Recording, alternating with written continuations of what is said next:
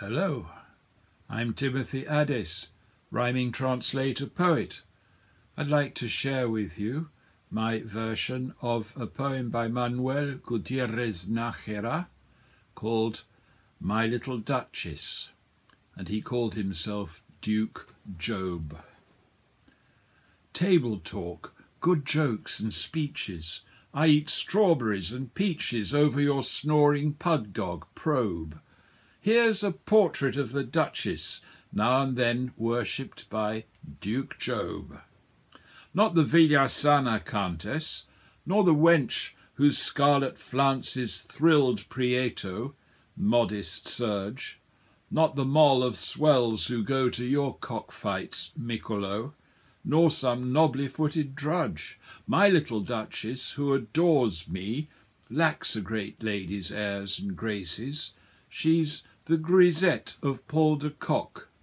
She doesn't dance Bostons, and ignores the high delight of going to the races and the joys of le 5 o'clock. Lovelier dream than any bard had celebrated round the globe, or cherubim that Jacob studied. Such is the cheeky green-eyed redhead, now and then worshipped by Duke Job. Out and about, she treads deep pile, goes through Swan and Brown in style, moderned by Madame Pontoon. Not that she's investing there, chez some other couturière she's expected, sharp at noon. My little Duchess has no objet d'art. She's sensational, she's frabjous, she's va-va-voom, she's rooty-toot. There is no dame à la mode in France matches her chassis for elegance, even chez Madame Hélène Kossuth. Nowhere, from La Sorpresa's entry to the steps of the Jockey Club, is there a Spanish, French, or Yankee lass of such dazzle, dash, and duende as the Duchess of Duke Job. Drumming heels along the tiles, flashing figure that beguiles with a marked undulation, blue blood's air as she surveys passing men. She pouts with grace worthy of Mimi Pinson. If some wheedling oaf waylays her, she keeps shopping, my Duquesita, lithe as lynx or zebra foal. Woe betide if she lets fly, biffs in one, above the eye with unerring parasol.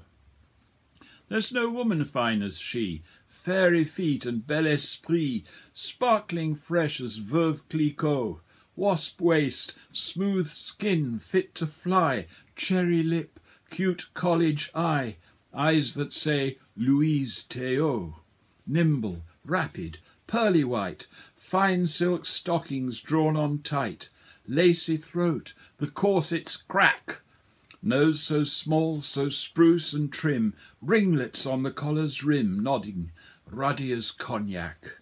Two green eyes go tango dancing. Nothing can be more entrancing than her nose's pert retroussé.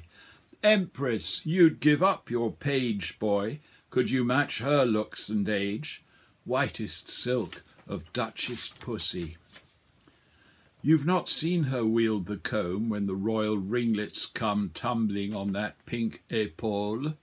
You've not heard the joyful note trilled when on her arms and throat, thick and fresh, the soapsuds fall.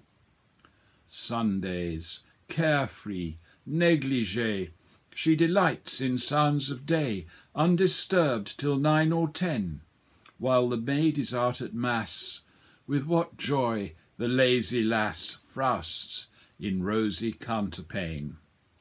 Little cap to hide the tresses, lacy white, new laundered dresses poised above the long-backed seat, high boots, pointed tips, well glossed, peep at bedside, blithely tossed, jettisoned by tiny feet. Up she bounds all featherlight from her bed, so svelte and white on the horsehair. Not for millions, not for bride of lordly race, could I ever trade such grace, not for sweethearts at cotillions. Bring! I'm here. She's dressed to greet me for lunch. We gaily eat pair of eggs and perfect steak, picturesque Chapultepec, rich wine, one demi-bouteille sends our carriage on its way. Nowhere, from La Sorpresa's entry to the steps of the Jockey Club, is there a Spanish, French, or Yankee lass of such dazzle, dash, and duende as the Duchess of Duke Job.